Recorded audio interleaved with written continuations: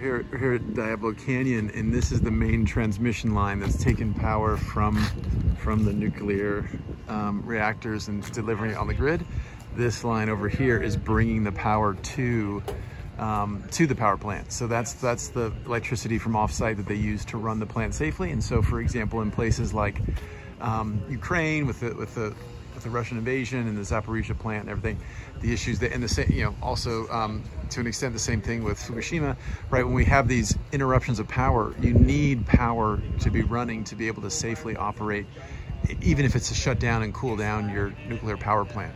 So it's really essential that you have offsite power and backup power, you know, at the facility itself. And things that interrupt that, like war, like natural disasters, are a huge problem and a huge thing that planners of these large nuclear installations have to deal with, have to foreshadow, have to anticipate, because not doing so leads to bad things.